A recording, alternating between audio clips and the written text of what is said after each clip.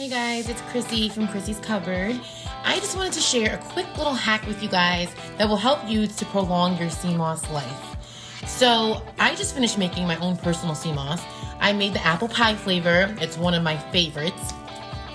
And I have some leftover that I didn't have enough to put in the jar, and I wanted to just freeze it for future use.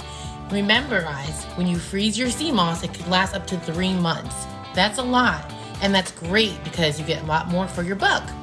So I did promote on my website and on my Facebook and Instagram pages that you can freeze sea moss, and they have little mason jar bags that you can actually order off of Amazon. But if you don't have that and you just want to be like, you know what, I'm going to use what I have at home, these work too.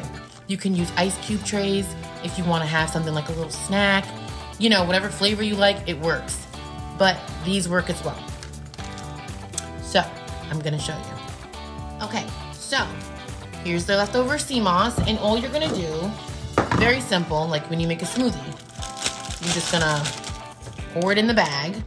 And you know what, the first thing, I don't have a marker on me, but just, you know, for you guys to see, you would take the marker, you would label it, the date, and then you would put, you know, when it would expire, which you would say 3 months for that. Just a little reminder, you should do that with any food that you freeze. You should always put a date. So that's pretty much common sense. But with the sea moss, that's what I would recommend. When you do defrost it, you know, you can put it back in a blender, you can add it into something, however you choose to do, but it will be just as fresh and just as good. Now, when I do sell my products, I don't freeze sea moss and then sell them. I'm just giving you guys this little hack to do on your own so you can get more money for your buck. So what you'll do is you'll take all the air out, and after it's labeled, and I'm making a mess, but here you go. That's all you do. Put it in the fridge. Okay, so like I was saying, that's all you need to do. I hope you guys enjoyed this little hack, and I will definitely be on to show you guys some more.